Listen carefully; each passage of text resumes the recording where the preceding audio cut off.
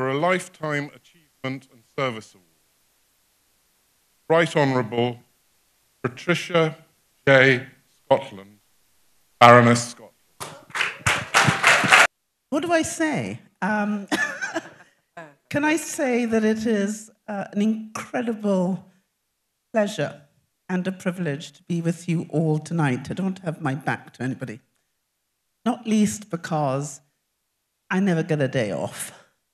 And to be with the Caribbean family, to just celebrate all the talent and the excellence and the joy and the vivacity is a real undiluted pleasure. And to be with so many friends.